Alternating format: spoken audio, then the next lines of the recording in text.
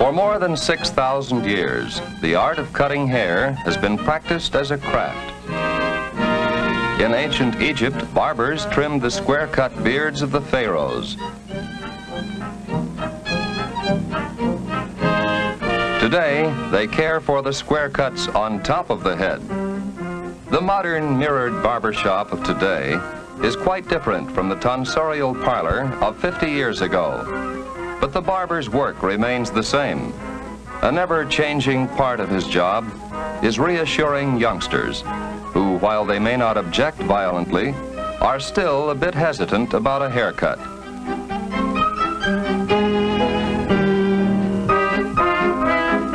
Under the striped barber cloth, any customer becomes wrapped in some of the tradition that has surrounded barbers and their shops since the time of Plato, in the days of ancient Greece.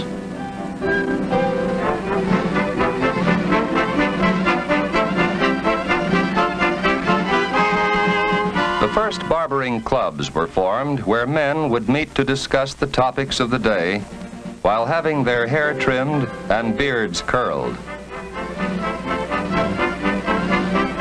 Today's barber is still an advisor or patient listener to affairs in the lives of his customers. Tyler knows everything.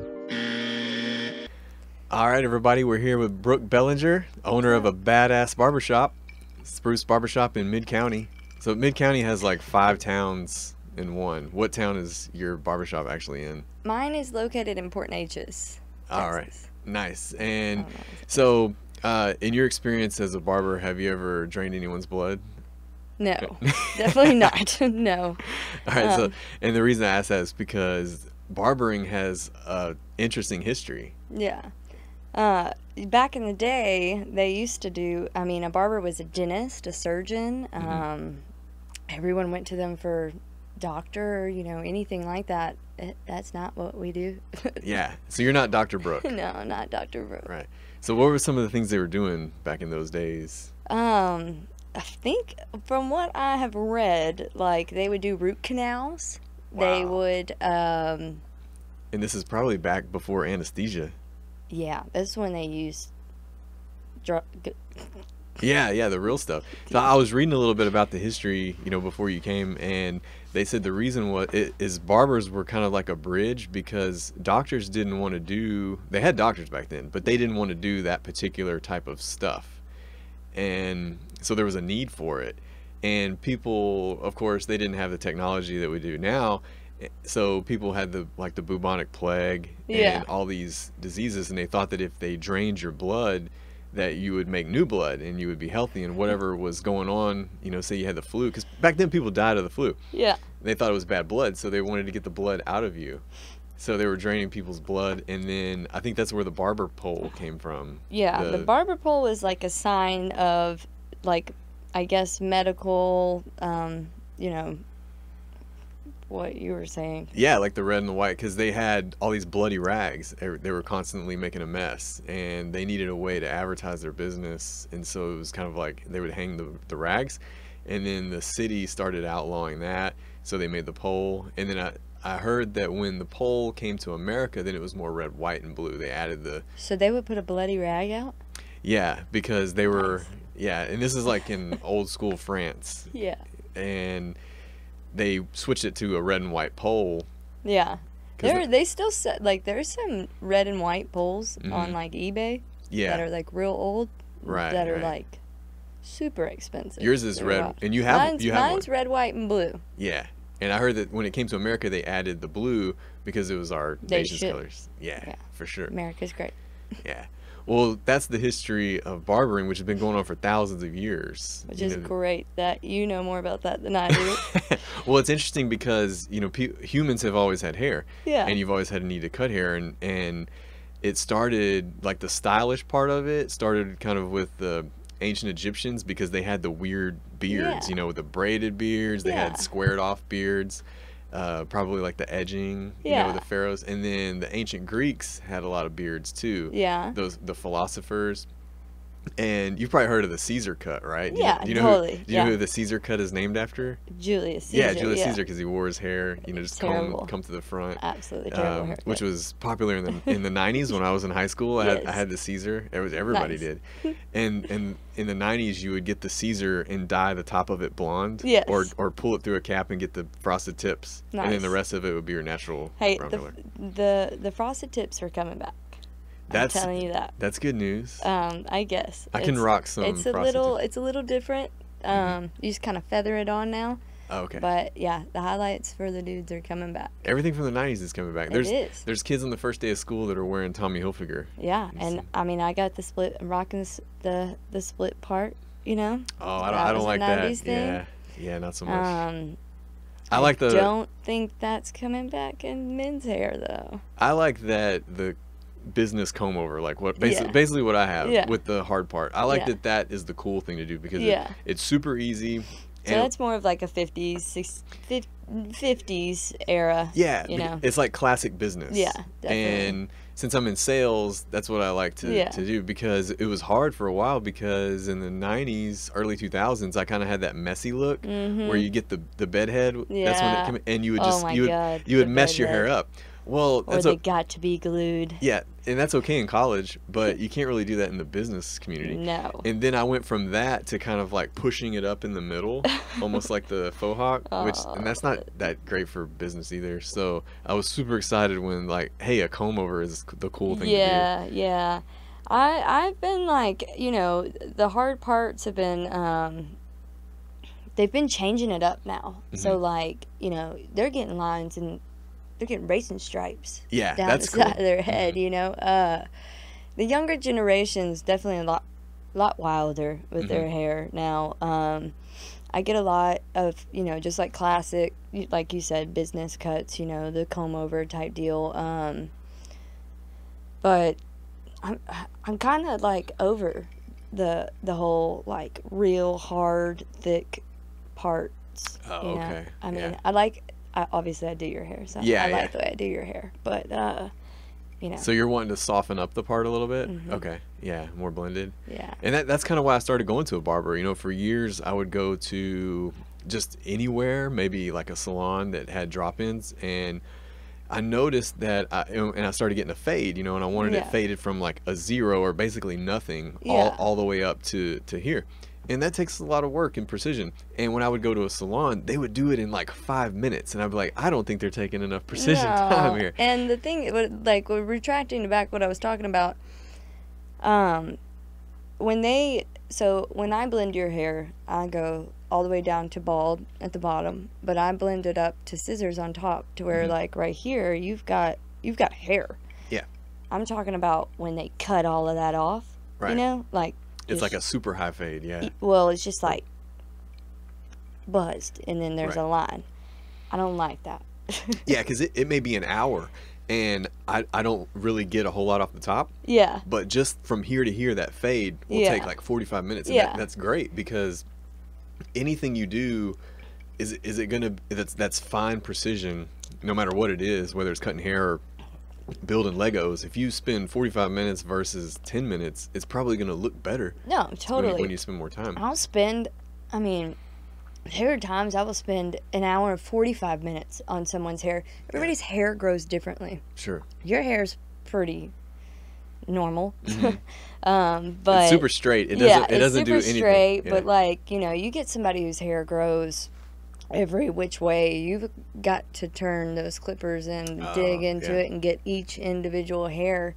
There's some people who are really fast at it. I don't know how they do it. Mm-hmm. That's not I don't know. I Right. just sit there and take my time.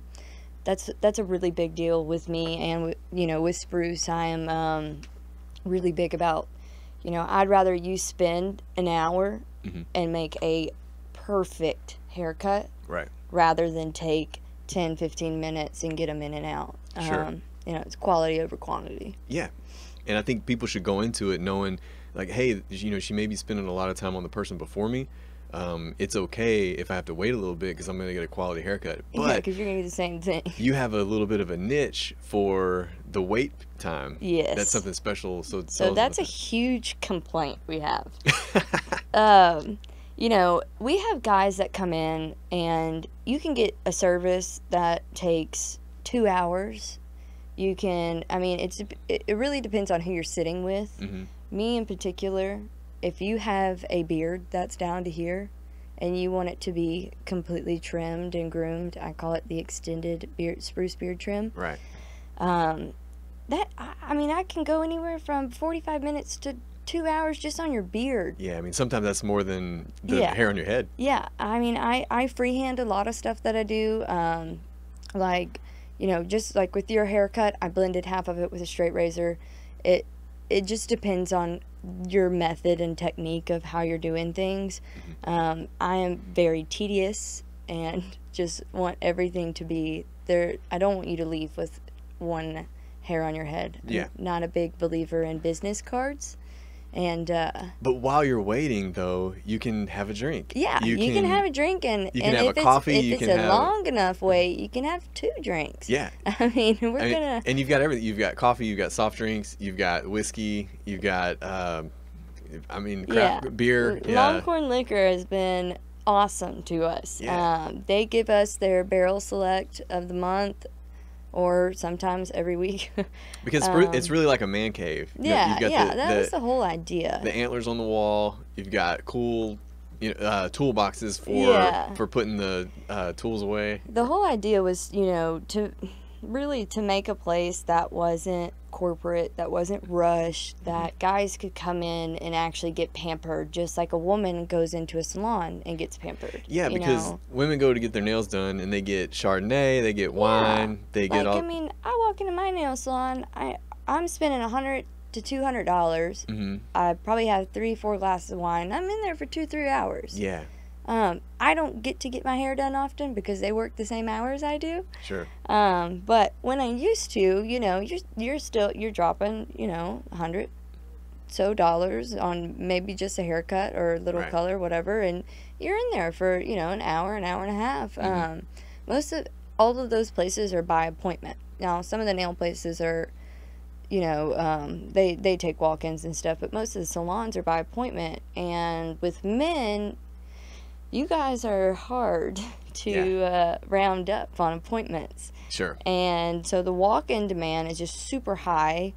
And, you know, as barbers, you know, we live a different lifestyle. You know, everyone's got their contractors, they've got kids, they've got this, blah, blah, blah, blah, blah. So, you know, I started and I was like, you know, everybody do appointments. That's cool. And then everyone was booked up. So, like, everyone who walked in, I was like, well, fuck, you know, we're booked up. And so then I was like, no, we're not going to do appointments. We're going to do walk-ins. Then, you know, I've had my clientele since, you know, I've been in the industry for 10 years. Right, because in addition to being an owner, you're also I'm also barber. there. Yeah.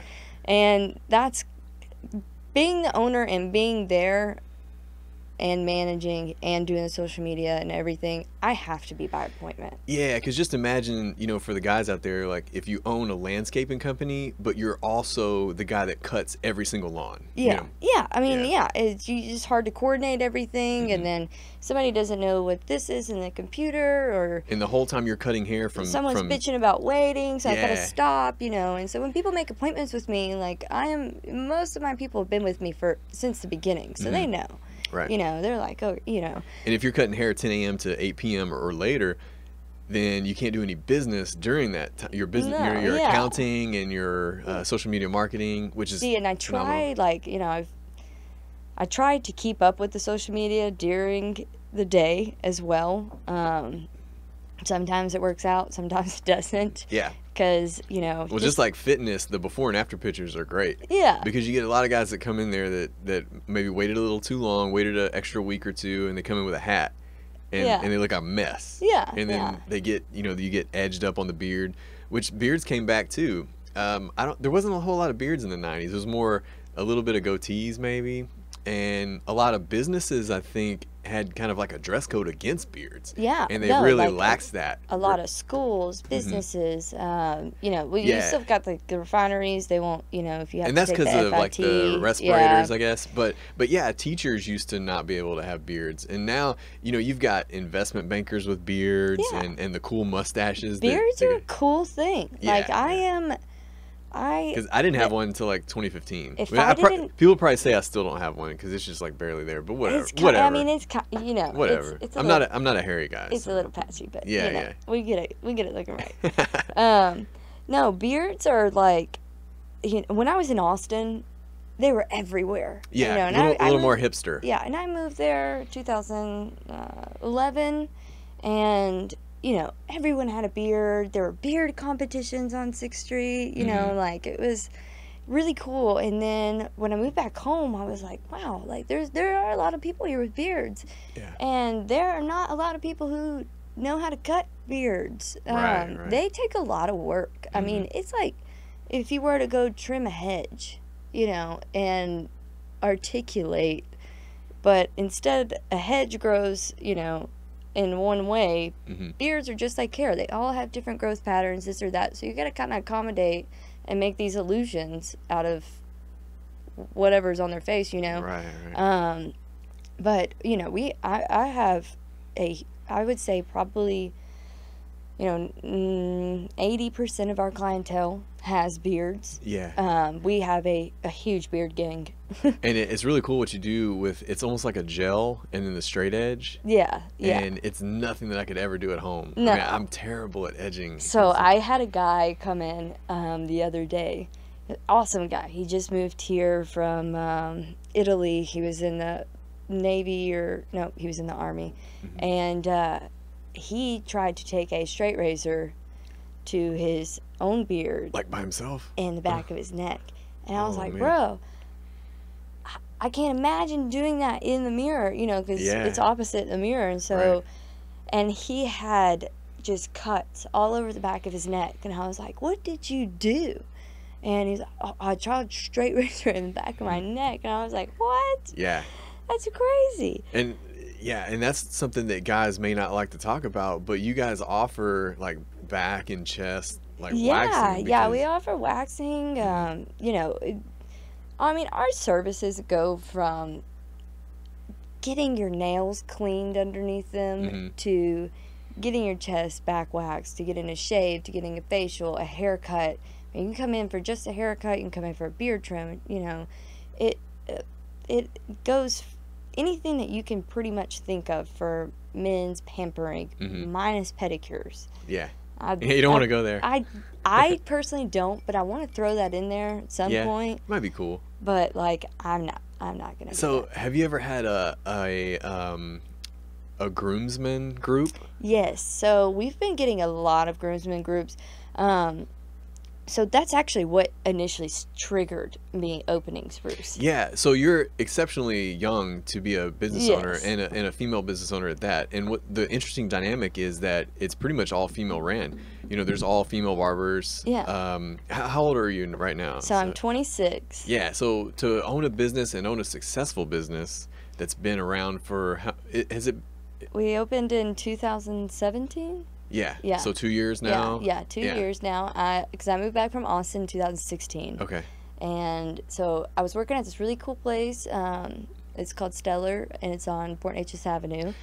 And it's a salon. Port Neches Avenue in Port Neches. in Austin? No, in Port Neches. Okay. So Yeah, so what were you doing in Austin? So when I was in Austin, I had like 4 or 5 different jobs. Oh, okay. Austin is cold-blooded. Probably to afford the Austin rent. Yes, Austin rent is insane. You get a box for about $2,500. Yeah, it's probably like the size of this room. It's like the San Francisco of Texas. And I was young when I was there, and I wanted to live in these fancy places. And, Everybody that's young wants to live in Austin. I wanted to go to have bottle service and go to Eddie V's. You know, I was all into the material things, and I remember I would make these fake resumes.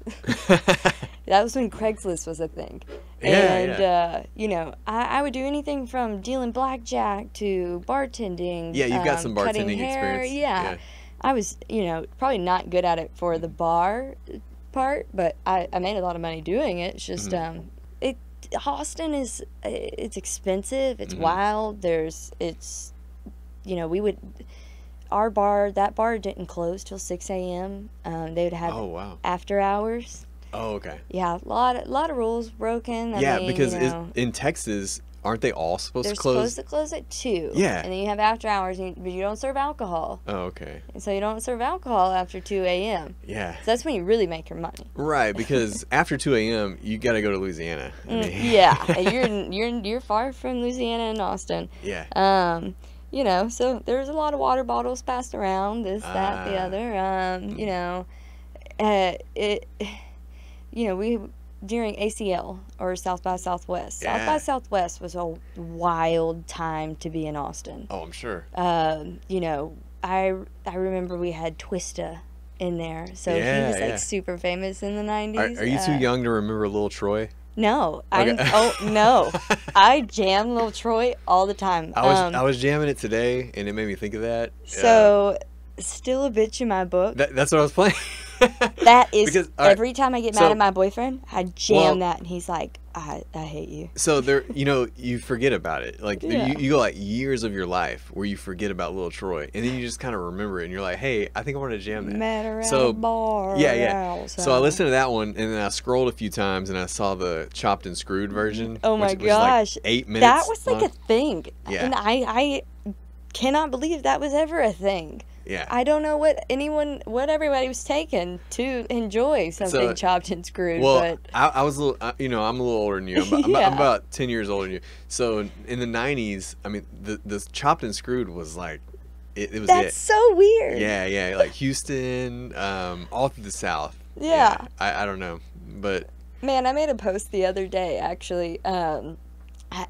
So I have a playlist for Spruce Barbershop that goes. It's got 900. yeah, Plus and it's songs on awesome. it. By the way, there's always awesome music. What streaming service is it on? So I use Spotify. Okay, Um, and it I've seen you like cast from your phone, and it goes yeah, on the TVs. yeah. And and, my phone connects to the iPad, and then it connects to the TV and all that Right. stuff. But you know, it gets old just listening to like classic rock or Texas country. yeah, So this playlist I have accumulated since Yeah. 2013 probably. it's pretty cool. And I've been there on a Friday, by the way, when you're off. Yeah. and they keep it going. Yeah. it's good. Good. Yeah.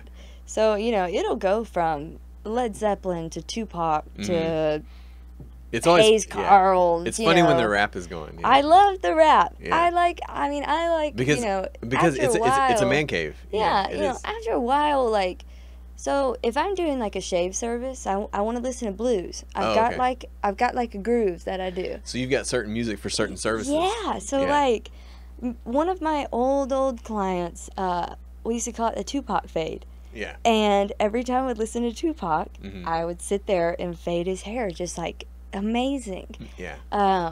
Do you think he's still alive somewhere? Probably. You think so? That may be a smart idea. You Yeah. know, I don't know. I got real into the Tupac and Biggie story when it got released on A&E. It's pretty crazy. Yeah, it's pretty wild. I hope he's somewhere. That'd be cool. It'd I be don't cool if know. he came out, Yeah. you know? It's just like, hey. What if he just released a brand new album? That would be. Dude, yeah. he has been releasing music for the last 10 years. he's He's been like- dead for like He's the 20. most dead person that has the most new music. Yes, right? I'm yeah. always finding new Tupac songs. Yeah.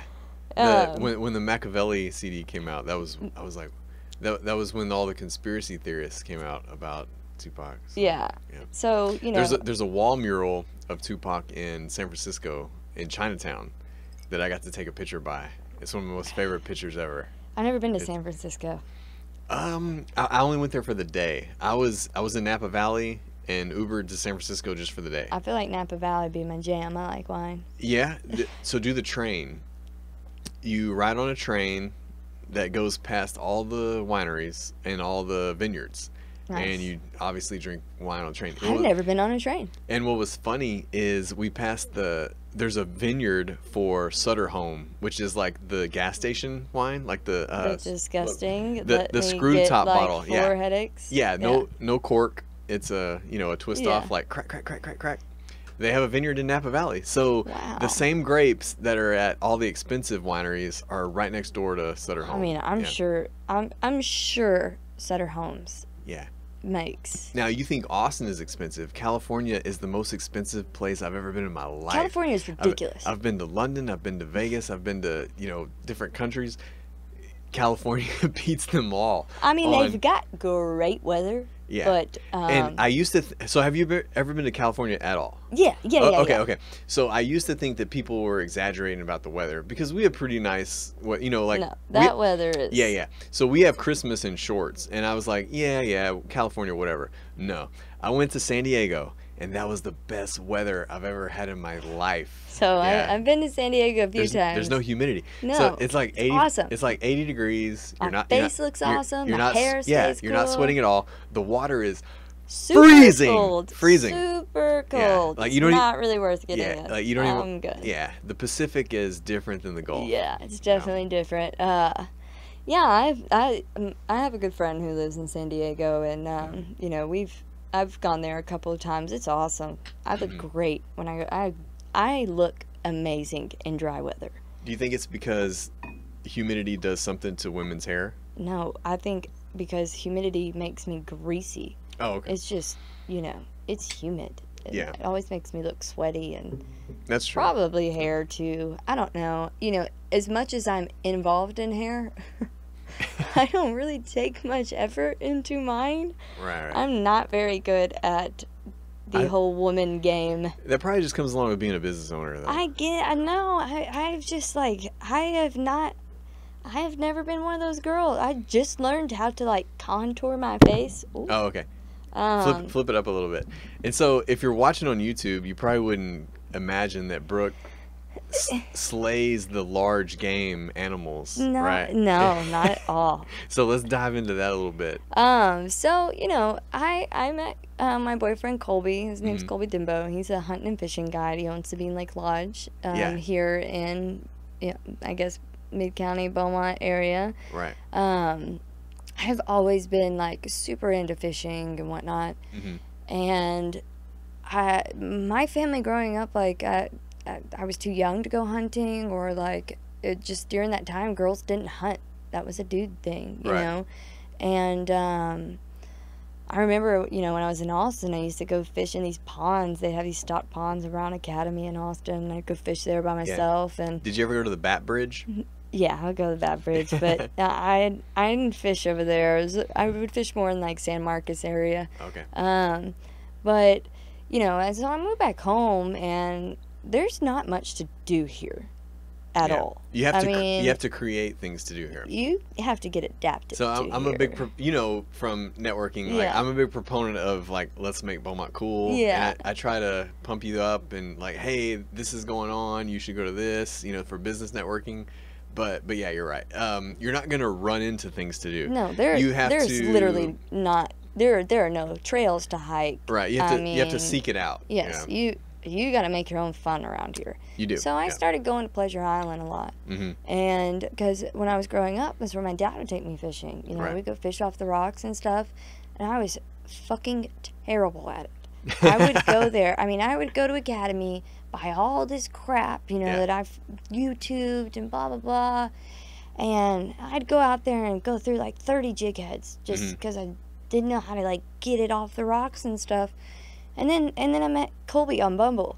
And Bumble, okay. Yeah, I met him on Bumble. That's way out. So I know a little bit of Tinder, and then I never did Bumble. So Tinder wasn't really my jam. It was weird. Yeah. Bumble, the girl. What's different about Bumble? Bumble is the one where the girl has to message the guy. Tinder, everybody can message. Yeah, and that was to me more of a hookup thing rather than trying to find a partner. You know? Yeah. Bumble was really cool. I actually did some promotional work with them in Austin, and that's how I found out about it. When I got here, I was I don't really know anybody anymore. I moved away for 6 years, and so that's cool though that Bumble has a success story. Yeah, you message the guy first, and we kind of hit it off. I had no idea I was gonna date him. Yeah. We just started as friends. I thought he was a complete shithead. I was no, I'm not gonna date him, but he's hilarious. I'm gonna hang out with him. He's awesome. Yeah. But I would text him all the time, be hey, where should I go fish? Blah blah blah. Yeah. And that kind of started, and then eventually we actually And you know, and he's like super into no, hunting he's and like, fishing. Yeah. he like, That's the his, way I am about Spruce Barbershop yeah. is the way he is about fishing and hunting. And that's his career. Yes, Is I hunting, mean, he hunting. lives to do it. And So he's a guide. yes. He's a like what So else? so Yeah. he, you know, we have he has a lodge. Yeah. I like to say we a lot. So he has a lodge, and it's the nicest lodge in the area. Right. It's, you know, it's on Airbnb, it's on VRBO. It accommodates, I think, 12 people, something like that. It's waterfront. So we get a lot of corporate groups, this, that, the other, and they'll do what's called like a cast and blast. Okay. So they'll go like duck hunting in the morning, and then they'll like go fishing in the evening, and or vice versa. He doesn't do like a lot of deer hunting or anything around here. That's more of a hobby. But the duck, teal, dove, and fishing, that's more of a Southeast Texas thing. Yeah. You know, and so once I started getting into it with him, I was like, so much fun, you know. And it's actually I just now started getting really good at fishing. So are you a pretty good marksman? Okay, so like, rifles aren't my jam. Like, Really? I don't like rifles because You like handguns? Or no, I like crossbows. Crossbow. So when I killed my first deer, it was with a Raven crossbow. Oh, And geez. so the crosshairs on that, you're not lining up the crosshairs, you're lining up the footage, or, Okay. you know, like it's like at 100, 300, 500. And that's what you're lining up as far as how far the deer is, okay? So I have no idea about rifles. And we go to this other ranch one time, and like I had this perfect opportunity to shoot this huge axis. And I didn't understand that I wasn't supposed to be aiming with the dots. I'm supposed to be aiming with the crosshairs. So I mean, I missed this huge buck like 8 times. I mean, I literally shot at it he just stood there. And I was just like, man, I don't get it. And then finally, Colby was like, are you using the crosshairs? And I was like, no, I was using the dots. And he was like, oh my God. Now you're supposed to use the crosshairs. So, you know, I finally figured it out. But it's really easy. I mean, a crossbow's like a rifle. I just feel like it's got a little bit more of a touch to it, you know? And it's really cool, too. Yeah. It got really popular with The Walking Dead. Yeah, and they make them now. Like, they just released a new one. It's only 6 pounds. It goes to here. So, like, you don't need a tripod. You can just, you know. Okay. And I'm a little girl, you know. I can't. Rifle, they're heavy to me. So, I mean, I prefer to use the crossbow. He doesn't shoot with a rifle at all. He uses a compound bow for pretty much everything. Oh, okay. It's just less loud. I don't know. It's just a lot cooler. Yeah. When you recently got to go to Africa on a hunt, right? Yes. So we went to Africa. Africa is not what I expected it to be. Yeah. So tell us, like, the differences between Africa and the U.S. Okay. All right. So Africa, let's imagine the Golden Triangle, right? And 99% of the population is on government assistance and doesn't work. The rest works. That's Africa. There are no city jobs. They do not take out the trash. There's trash all over the roads. There's riots. There's people burning stuff. It's super, super corrupt. Every woman's got a baby on their hip or pregnant, you know. I mean, I literally could what part of Africa? So we were in South Africa. Okay. We were closer to East London, and we stayed in an area called Sturkstrom, which was close to Queenstown, 30 minutes away probably from Queenstown. And I got to see a lot of Queenstown, and that was very odd. You know, everyone's selling oranges on the street, and then you've got like huge Total signs everywhere. Oh. Do they have a city? Like, do they have skyscrapers? So I mean, it is westernized. It's like this area. Yeah, because South Africa is like a little more. Is it British or somebody owns it? I Like, have no idea who owns it, but they need to get it together. Whoever owns it. I mean, every building you've got busted windows. It's like downtown Port Arthur, but populated. I mean, legitimately, it's just terrible. Yeah. It was, you know, there's just like I was so annoyed with the amount of. I took so many pictures on my camera of the amount of trash. I remember seeing the picture. I actually talked to you. Yeah, the trash on the road, and right? The trash on the road, and I mean, it is because they were on a strike. Is that right? The city. I mean, like, so they stopped paying the city workers, and so obviously nobody's gonna go pick up trash for free. Right. But you'll see people just walking around, they just throw trash on the ground. They don't throw it in the trash can. They just throw it on the ground. Right. You know, people just. Liquor stores are full. The banks there operate completely differently. Everyone gets paid once a month.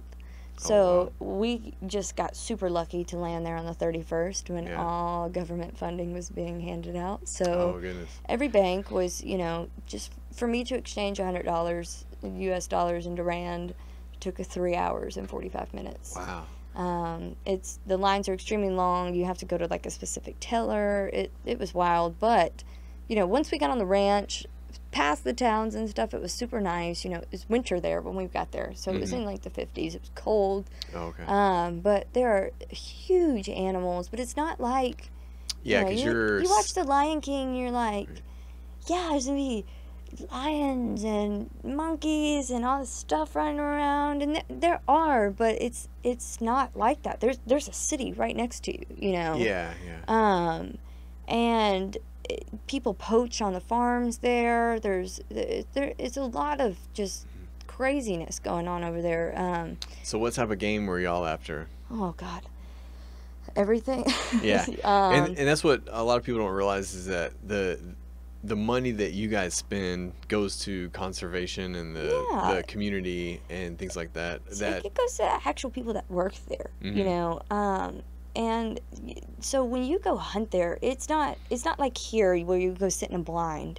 You go ride around on like a truck through 99,000 acres of land. Right. And Africa's big. Yeah. Well, like these way ranches bigger. are huge. Yeah. Africa's way bigger than the United States. And most of them are not allowed to have high fences. So that's like a big restriction there. So you're going through these areas and they've got, you know, their staff who like lives on the farm. They call them trackers, and they sit on the back and they kind of spot everything, and you're sitting in the front looking at everything, and it's wild. I hated it. Right. That was not my kind of hunting. What's the climate like over there? That is awesome. So it was wintertime? Yeah, it was awesome. So you're in the you super were dry. Yeah. Like, so here in USA we're above the equator. Now you're going below the equator. And I think that was we were in summertime. That's when we were going through like 110, like wild heat. You were in wintertime because the Earth axis is tilted. And had I listened to Colby, I would have brought shorts and shirt, you know, like, and luckily I did some research, found out it was really cold there, and brought. So where did y'all stay like at night? So like we stayed at a ranch. It was called Tabatalo Safaris. It was beautiful. It was an awesome ranch. And they had like a good power grid and everything? Yeah. So they have, which was wild because like I expected it to be like, not, you know, I expected there not to be power or Wi-Fi or this or that. And they've got like power lines while I'm trying to take a sunset pic. And I was like, man, you know. But yeah, they have to install their own power lines, but they have a lot of the wind. What are they? What are those, like windmills? Turbines. Turbines. There you go. They have a lot of those all around there.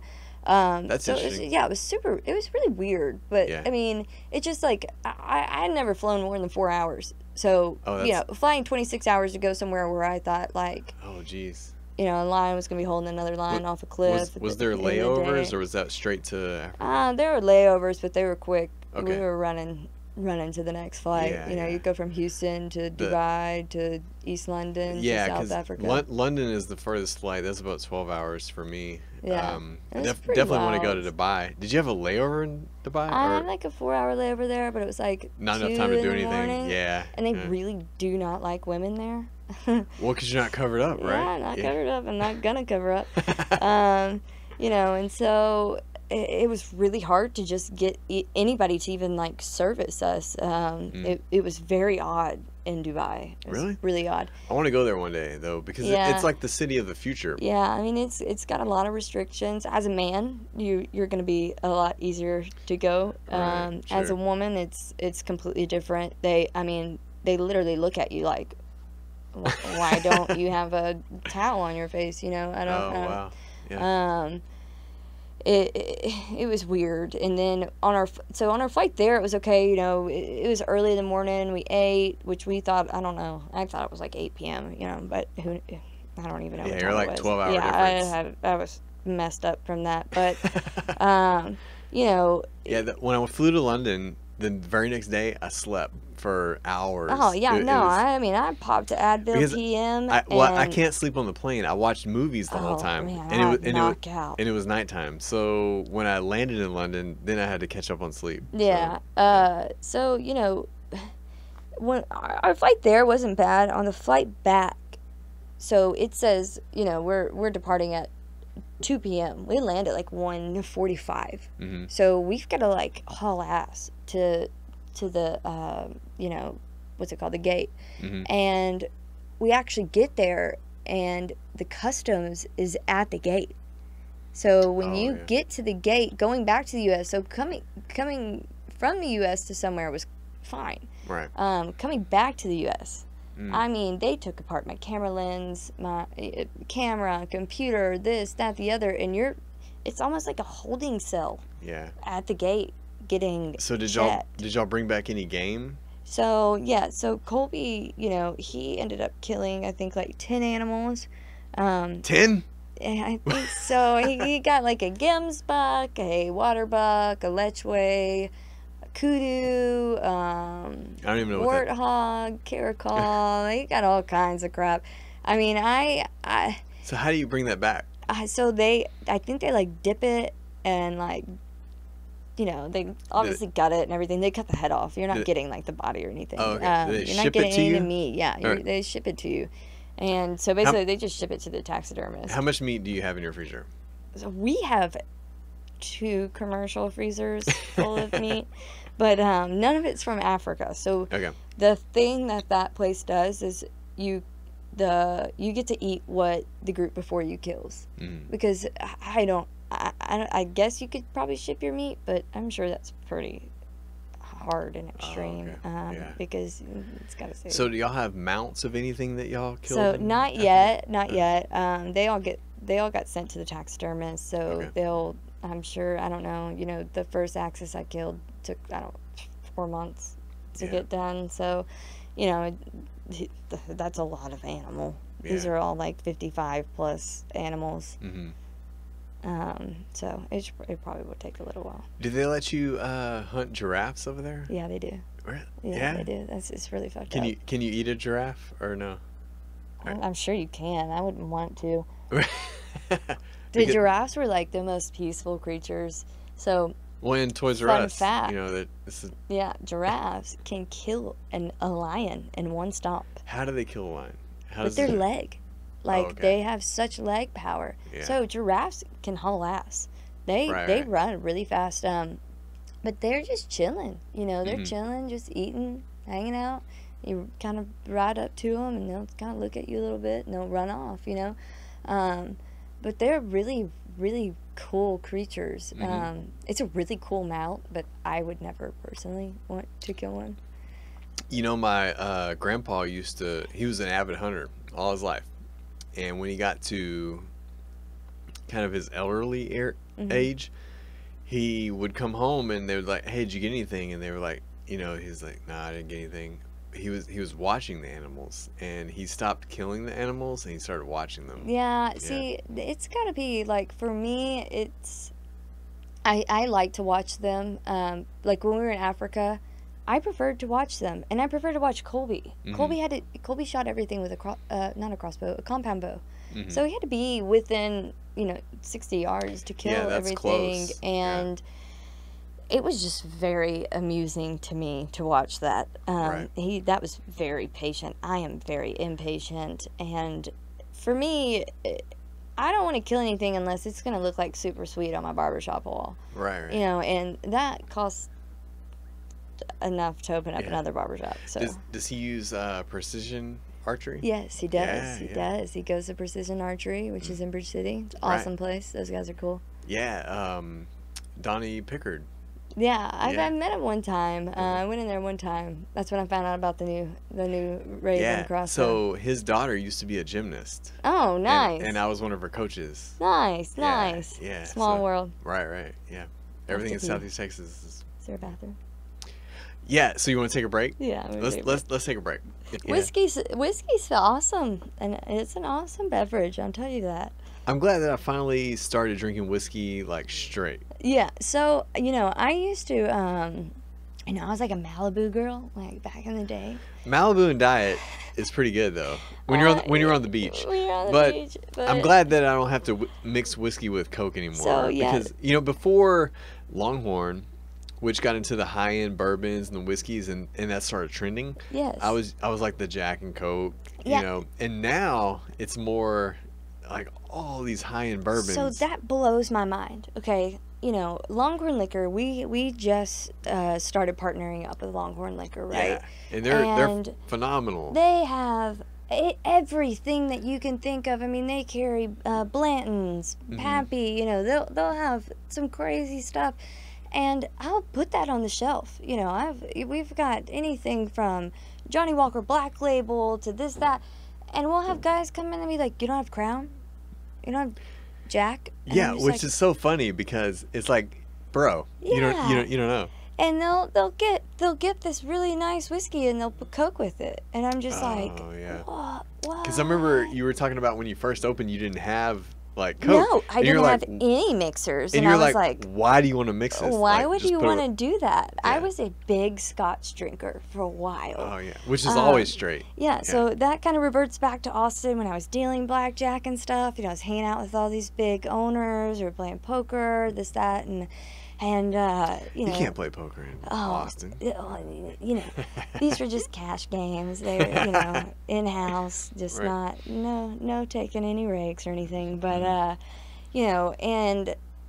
they would all be drinking these high end scotches and this and that, and I'm like, I gotta fit in with these guys. This is my market. Yeah. And I remember the first time I drank Macallan, and I was like, this shit is disgusting. Yeah. And then it's kind of like drinking wine, like, or craft beer. You kind of get an acquired taste for it. Yeah, I mean it's all nasty at first. Yeah, right? but like you could put a blindfold on me and put Crown, Jameson, Glenlivet.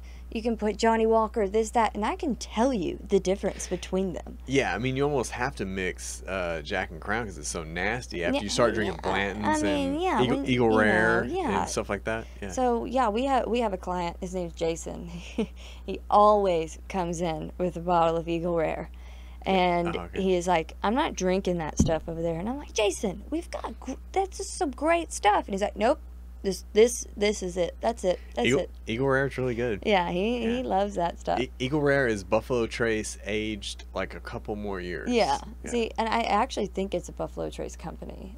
Buffalo Trace actually has a lot of really fine whiskeys. Yeah, so Buffalo Trace, they make Blanton's. Yes. And they have Buffalo Trace, which is aged, I think, 10 years maybe. Yeah. And then Eagle Rare is the same Buffalo Trace that's aged another 2 years. Buffalo Trace gives me a hardcore headache. So, Really? yeah, I try to kind of stay away from that one. I always hear that wine's more like the headache Yes, one. wine is. And I went from, drinking Gallo or Sutter Homes, whatever, back in college to, hanging out with my aunt. She is huge wino, loves wine. And so I started, getting into cabs and Merlots and this and that. And, it was funny because you were talking about the twist-offs. There are actually some really good wines that are twist-offs. Yeah. And reverting back to South Africa, South Africa has great wine. What do the locals drink in South Africa? It's called Castle Rock. It's a malt liquor, like beer. What type of cell phones do they have in South Africa? Like the locals? Okay, so they do not have iPhones. iPhones are not like a thing there. Really? No, they all have like Androids. at the ranch we stayed on, they had like the LGs, yeah, like probably? like Samsung weird things. It was very different, you know. But when I was in Africa, you know, Colby would hunt most of the day, and I got really bored with that. So I decided I was going to drink wine a lot. And so I got back on my wine kick in Africa, got my, I guess would be a tolerance for it.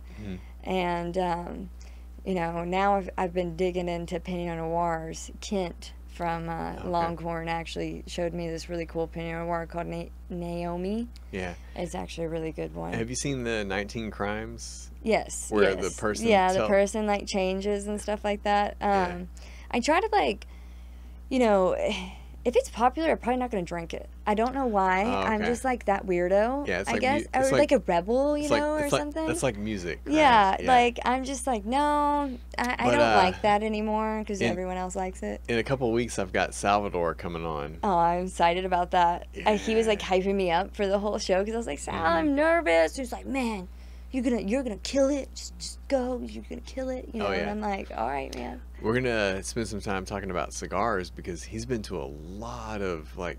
Dude, Sal knows about some cigars, man. He does. He knows a lot about them. It's pretty wild. I used to, like I said, when I was in Austin, you know, they'd be drinking scotch, smoking cigars, and I was like, I gotta fit in with these dudes. Like, and how am I gonna do this? I didn't know anything about sports, you know, anything like that. And so in addition to the bartending, were you doing any hair and... Yes. Yeah. So I've been a barber since I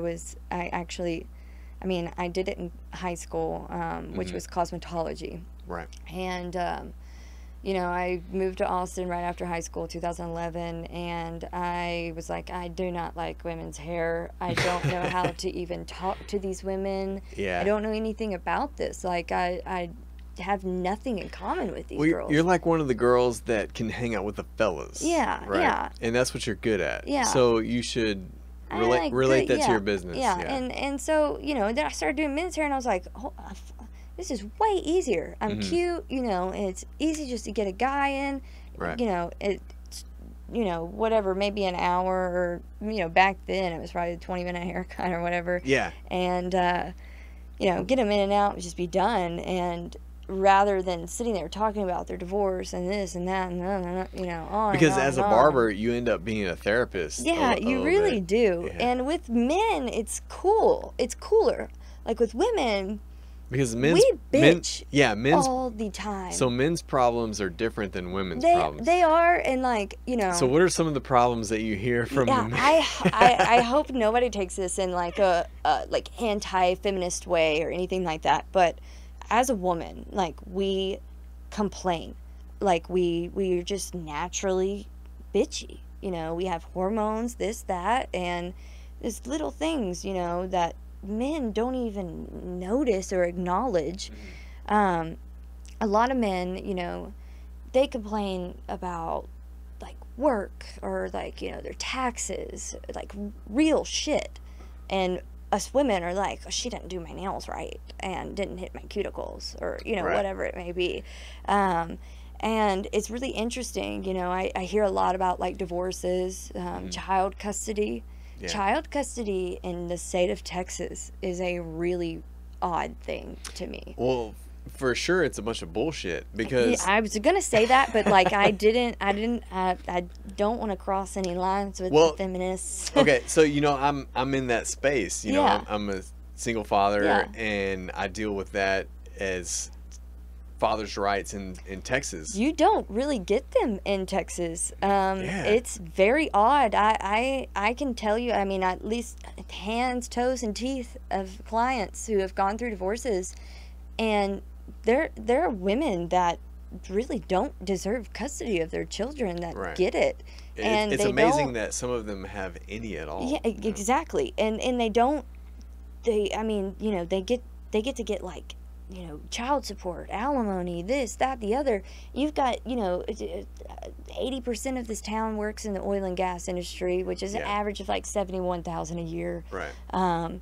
So, you know, your taxes, typically it's $1,500 to $1,800 a month. Yeah. I could live off, I mean, I could personally pretty much live off $2,000 a Yeah, month. I don't have a kid, Right. but And if you're shift working, yeah, I get that. Like, you probably can't pick up your kids from school. You yeah. probably can't take over, you know. But that yeah, doesn't, But that's not everybody. You know, No. for someone like me that's working, you know, 8 to 5 or has a flexible schedule because of sales, you know, yeah. I'm I mean, I'm available. I've yeah. heard, and to be honest with you, I don't give a shit if you can pick your kid up from school. Mhm. You know, like, you're going to make it work or not, or you're going to find someone who can, like a reliable babysitter, daycare, whatever it is. If you have a mother or some kind of figure in your life who is on drugs or, you know, who is going out drinking at the bars every night, having a new guy come home all the time, this and that, it's like not an environment you want to raise a kid in. Yeah, the state of It's just very Texas is odd. yeah, for sure. The state of Texas is very far behind when It's it comes very mother on the mom's side, Right. and you know, and I understand, like, you know, every kid needs their mom, and they also need their dad too. You know, Right, right. when my parents divorced, they had my mom was cool with it. She was just like, you know, whatever. Yeah, I've often thought that it should be a default of 50-50, It should. and then 100%. if you can't contribute to 50-50, then we'll explore other Yeah, options. and then also, But you know, unfortunately, the default is not 50-50. no, It's, and yeah. you depending on the child's age and whatnot, I think it should kind of lie in the hands of the child too. But that's interesting to hear that out of all your, you know, male clients, which are, That's one of the biggest topics, and Yeah, yeah. you know, and since you're in Mid-County, you probably have an overabundance of refinery workers. Yes. And they're shift workers. and you know, They're working 7/12s. They're working exactly. nights. You know, you know, and these guys are working all the time, this and that. But I also have people who, lately, I have had clients all over the world who have moved here to work in the oil and gas industry, who may be engineers, who get to have a more flexible schedule, this and that. And, you know, I've had several who come and they have to move into this area during a custody battle and be in like the right school district or the right this or right that to make it be on the father's side, whether the situation is whatever it is with the mother. You know, it's very odd. Yeah, as a barber, you end up being the therapist. Yeah, sometimes. I mean, I hear a lot of stuff. I am very, very adamant on what happens in the barbershop stays in the barbershop. Yeah, and I try not to be. I don't vent that much, so Yeah. I try to be your therapist. Yeah, I it's actually really awesome when you come in. I get to vent a lot. I let you vent to me. Yeah. You know, as a business, as a young business owner, as a new business owner, I don't know what I'm doing half the Right. time. And, you know, most of my clients are business owners or they're in sales or, like I said, you know, they're in the oil and gas industry. And, you know, a lot of them, I almost, we vent to each other, but I respect everyone's advice and opinions because ultimately, whatever you say matters more than what I think in my head, you know, because you're the one paying me. Right. And, you know, with men, it's just a lot easier to talk to you guys, and it's a lot easier to hear you, I guess is a better word. I have a client who, you know, I was taking appointments, and he had been with me from the salon where I was at previously, where I had no other prior engagements and stuff. And, you know, he's like, look, you know, I used to sink into this chair, and then it got so busy and it's so crazy in here. You've always got to stop and do this and do this. Yeah. You really need to just take a step back and like be in the present and just not stress out so much, you know. And when he told me that, I was like, you know what? Yeah, he's right. You know, I need to make it more, you know, bring back to where I was about the clients and whatnot. And it really changed my perspective. And ever since I've been doing that, hearing and talking to the clients and hearing their story and where they're from, it's actually really amazing how many people are not from here who live here. Yeah. And you've done pretty much everything that you have amassed so far without like a formal business degree. You know, you've read read a lot of books. Yeah, I've read a lot of books. What are some of the things you've done to mitigate that social space, you know, to promote your business? Okay, so I mean, What do you mean by social space? So you've been killing it on social media, Yeah. for sure. Yeah. Almost like the fitness industry with before and after pictures. Yeah. I think it's So- really important to show that. With my clients, you know, most of them know that it has a time span when you book an appointment, and tells you, you know, a spruce haircut's an hour. Okay. So, you know, I've got an hour with you. So I'm able to take a before and after, stuff like that. If I get a break, I bust out my camera and I'm taking pictures of the shop. I immediately upload it to my phone. Boom, boom, boom. Just try to keep track of it all the time. Yeah, and you've got like the light ring, the Yes, LEDs. we've yeah. got every tool that you can imagine yeah. to You've got an do it. antique barber chair. Yeah. That one's from the 1800s. It's Yeah. almost all original except the footrest. And you've even taken it to locations for photo shoots. Yes, I have. Yeah. And, you know, so promoting stuff on social media is not easy. So, you know, when you get into social media, you're thinking of, okay, if I have a whiskey drink in there, Longhorn Liquor has to be in there. That's a partner. If you're sitting in my chair, Tyler Know Everything podcast, that's going to be on there. Yeah. You've got branded content. You've got, you know, you have to do your hashtags. You want to come up with a funny caption or some kind of caption. You've got to tag the tools that you're using, this, Yeah. that, the other. Every single time you do a branded content or you do a hashtag or anything like that, that's going to reach a bigger audience. Yeah, for sure. And then you think like Austin or San Francisco, like where Twitter is everything. Yeah, And then it's down here where not Twitter here. is nothing. Yeah, it's Twitter not. is like 0 down here. So basically, crazy. here, the way that I have thought up the demographic here is the more they see it, the more they know. So like if when I get real busy and the barbershop's just crazy and I don't post, our insights aren't shit. And when I am constantly posting to the story, so I try to get content the day before, so then I Right. can just post throughout the day. Yeah, the frequency. Yeah, as much as I can, and I encourage all of my team to take pictures as much as possible. I am also very, very particular on the content that is Yeah. being put out. So do you manage all the content? Yes. And you don't let anybody else post? So I have 2 of my managers that are on our Instagram and Facebook. They're Okay. editors on there, and then the other girls are advertisers. So That's they're good. able to like go and tag stuff and whatnot. That's good. But I just have a certain standard for the brand, which was a very weird thing coming into Southeast Texas. So when I worked in Austin, we signed social media etiquette contracts. Yeah, and around here nobody knows what that is. No. So, So, you know, you could be a contractor somewhere, and if you're taking pictures in their shop and promoting it when you leave, or if you get terminated, you have to take it down or they will sue you. right. You know, and so, and I get it now. Back then I was like, this is stupid. Like, I Yeah. did that haircut, you know. But now, as much work as I put into teaching everyone hashtags, this, the angle, the lighting, everything that goes into it, the way my shop is, the back, you know, everything. Yeah, I don't want another barbershop promoting stuff that was in my barbershop. Sure. One, it gets clients confused. First off, they'll be like, well, no, she just posted a picture here. And I'm like, well, that was an old picture, you know, she's not here anymore. Right. Or, you know, they get a different idea of what it is. And you know, for anybody who works really hard to build something, you don't want someone else who's doing the exact same thing to go and promote it as their own, you know. And with that, you know, when I came here, there was no social media as far as barber shops or anything like that goes. Yeah, not that I've seen. I took that to a whole nother level. Because most of the time when you share a before and after, usually that person shares it on their story. Yes. So all of my girls, you know, anybody that works at our place, when they come, they are a contractor, but they have to sign a contract that basically they make a business account. They're a business barber. Yeah. And they need to post before and afters and whatnot. I don't require, I just encourage them to do that.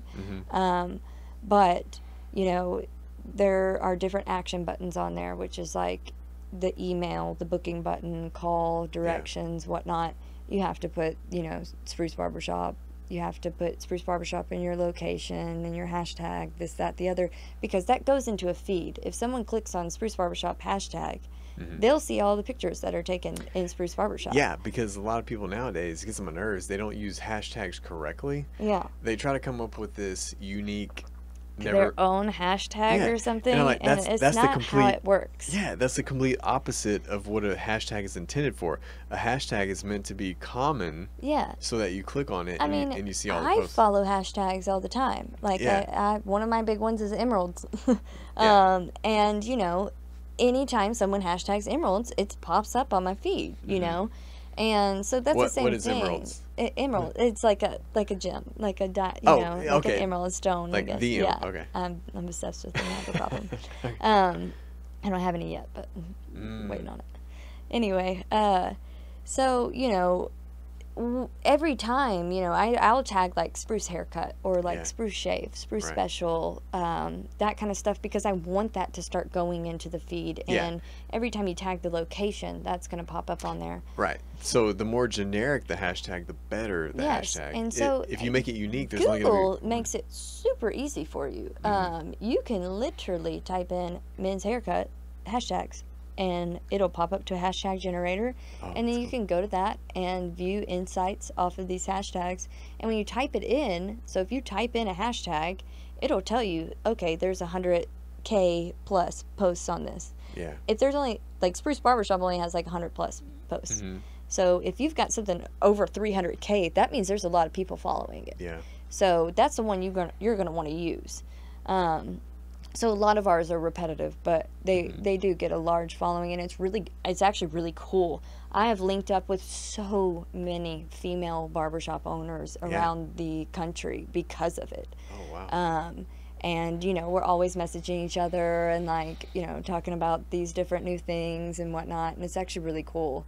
But, you know, it's just kind of one of those things. It's a constant. I mean, I typically get to work about 8:30, 9 a.m. I leave there probably 9:30, and when I get home, I set up automatic, so you can schedule posts. Yeah. And I'll set up 5 or 6 of those to go out for the next day. Sure. And, you know, one post could take me an hour to articulate just by making the dots align in the post, or, you know, the spacing correctly, or whatever it may be.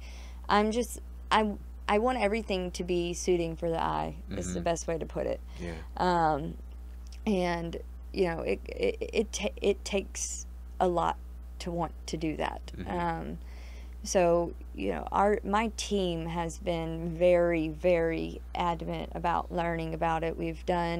I've done 2 social media classes so far with them, and I've had people who come from other places and come and sit in and listen, you know.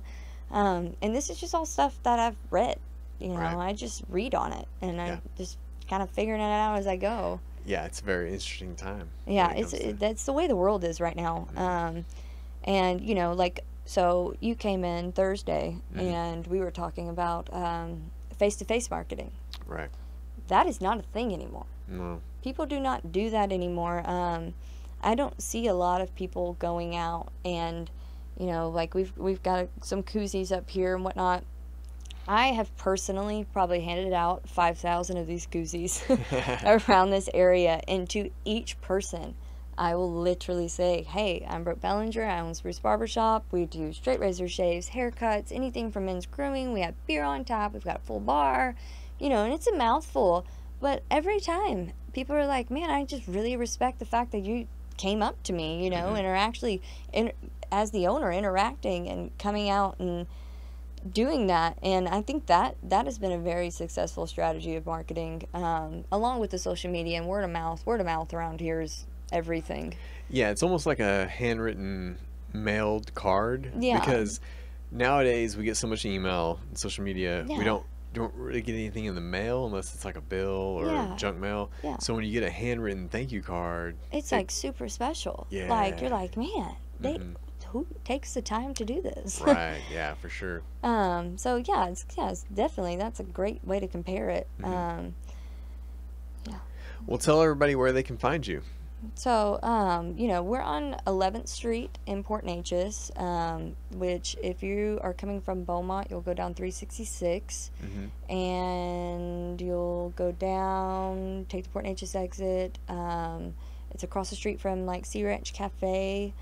And then if you're coming from Mid-County, off Knoll to the left, Yeah. on 11th Street. It's in a residential neighborhood. I think everybody in Mid-County knows where you are.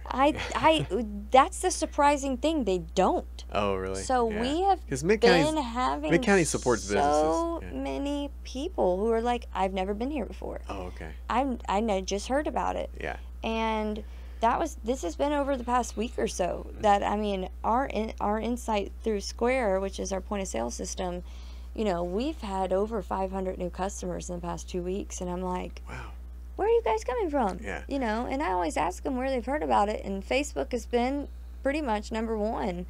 Facebook or Google, you know, if they Yeah. look up on Google. Yeah, so tell everybody where they can find you on social media. So on social media, we've got Spruce Barbershop on Facebook, and then at Spruce Barbershop on Instagram. Those are the only two platforms we use right now. I don't really see any point in using any other. Yeah, There's Southeast not- Texas is yeah. just not into Twitter. No, you know? and There's 18 God, to... I would really hate to have to go and use another platform, Yeah. to be honest with you. I'm sure Austin was into Twitter, but I think everybody in Southeast Texas from 18 to 85 is on Facebook. Yes, pretty much. Facebook, our demographic on Facebook is 18 to 65. There you go. And so, you know, we get a lot of wives. A lot of wives notice, you know, the man wax that we do. Oh, yeah, yeah. And that's a huge thing. You know, you guys nose hairs and ear hair and stuff Yeah. like that. So they're They suggesting really to their husband, like, appreciate "Hey, you it. need to Oh go yeah, here." they'll book an appointment with me and leave notes on it. And Yeah. be like, make sure you get his ear hair, make sure you get his nose hairs, and I'm like, Yeah. oh, I'm gonna get them. Don't Because worry. as men, that's something that we don't really notice. No, you know? don't notice. And like when we wake up in the morning and look at you, we're like, Yeah. dude, you got Do something about that. 2-inch long hair coming out of your nose. What's up? Right, You know. Right. Yeah. But so, you know, we're very, very. We want to promote that. We want to promote that you're getting the best service in the area. You're not being rushed through. You're being taken care of. And when you get home, your wife is like, "Holy shit, you look good!" Like, Yeah. what did they do? You Right. know. You can get a facial and come in after, you know, I've got a few clients who are professional poker players. They go and, you know, play poker for 48 hours or whatever. Right. And, you know, we do a caffeine facial on them and boom, they're back to life. Oh, wow. It's like a whole different person. Yeah.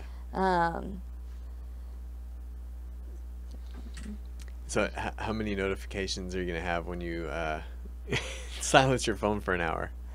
I have 72 right now. 72. Yes. That's insane. So let's wrap this up. Yeah, you can find Spruce in Mid County, Facebook, Instagram. You know, definitely. Here, I'll show off the hard part, real quick for the camera. Yeah. Yeah. All right, Brooke. Well, you're welcome back anytime. Super interesting, highly intelligent, and always great stories. Thanks for coming on. Yeah, and thank you for having me. I'll see you in 2 weeks. All right, right on. All right. See you later. Bye.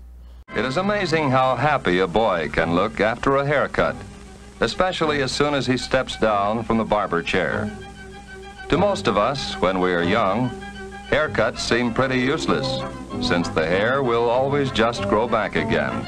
For some of us, anyway. But when you're on your way to meet your best girl, it's worth all the trouble.